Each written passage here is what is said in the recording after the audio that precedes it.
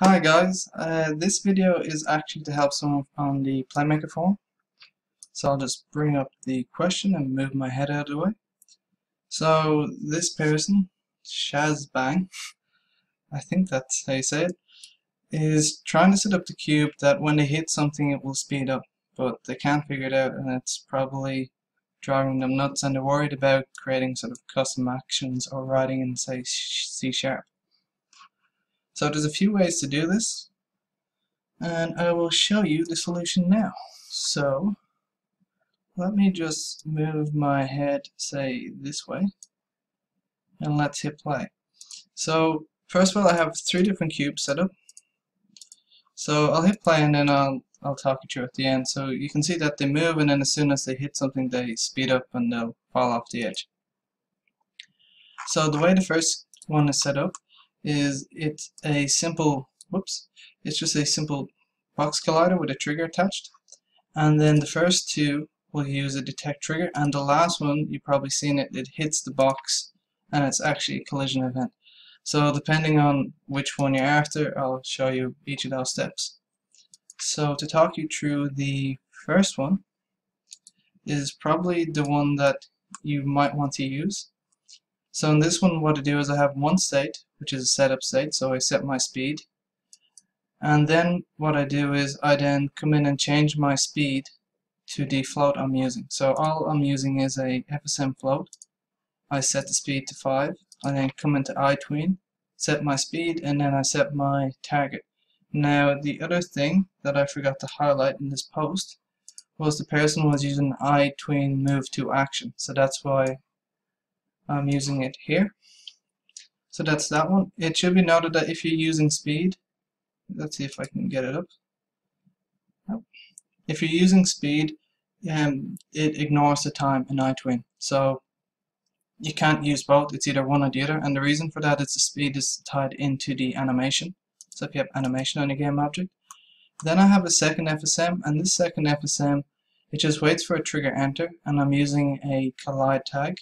So if you look at the wall just has a tag assigned to it, so all you have to do is come down, add tag, and you're good to go. And then it will come in, and it will use a set FSM float to change the speed, and then it will trigger an event. And the event is this one, Itween speed up, so it will just trigger this to make it reset the Itween animation. So that's probably the main problem that Shazbang is having, is that you just need to reset the animation even if you're changing the variables. Remember that the default values are stuck. So if you can imagine you're telling object, so in this case you're telling cube A to move to sphere A. And what happens is as soon as it goes into the Itween move action, it already has all the settings and it's on its way. Then you're trying to change the settings and get it to move. Well, what you probably need to do is you probably just need to update it. So as soon as you update it, the settings will kick in. And if that's enough for you, feel free to stop the video and continue, but I'll show you quickly how to add these up. So I'll just quickly go through the other ones. So the other one has a setup state, which you probably don't need. You have your Itween move action, and then you just have the trigger event in the same state, and then that just moves into another state, which just has an increased speed. So instead of using 2 FSMs, I'm just using 1. The last one, instead of using a trigger, just uses a collision. So on this object here, I just have a rigid body, and then there's a rigid body on the other cube, and that's what's testing the collision event. So we're 4 minutes in, so let me just quickly load this one up. I pre-made this to save some time. So let's remove this one and let's quickly add this in. So call this moving FSM. Let's call, whoops. All I'm doing is holding down the control key to add these. If you're interested in more sort of Playmaker fundamental basics in Unity, you can check out my online courses. But let me quickly set this up. So let's call this moving. Let's move my head there, out of the way, so we can get access to this. So Itween 2, extra 1. Okay. Let's just quickly set this up. Let's call this speed. Set float. Hopefully this isn't going too fast. If it is, just slow down the video or pause it. Let's set the transform destination. So let's click this one. Speed, that looks good. Let's add in a global event. There you go. So again, I'm hoping that you can understand the event. So if not, just quickly look at this. So by doing a slash, you can make categories, and by ticking the box, you make it global. So new FSM, call this one 5 minutes in, collision FSM,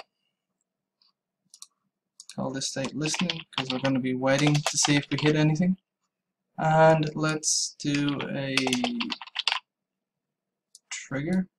It's probably better to call this trigger FSM because that's what it is. Oops. Using the wall tag. So again, I have this set to wall and the trigger box ticked, and this has a rigid body. So I want to send event, custom events, collision, wall hit. Add this in, connect this up, set FSM float. Let's use moving one. Let's set the speed. Let's set the speed to 10. Let's change the event to speed up. And let's send event. Drag that in. Set it to self. Game object FSM, sorry. Moving, and then Itween speed up. So all we're doing is we're filtering and selecting the one we want. Now let's quickly test. So we are in this one. Oh, sorry, it's the wrong one. Don't I look silly? It's Itween move 2. I don't know why I moved Itween look. But you could see from the previous video that I did actually get it working, so I'm not completely silly.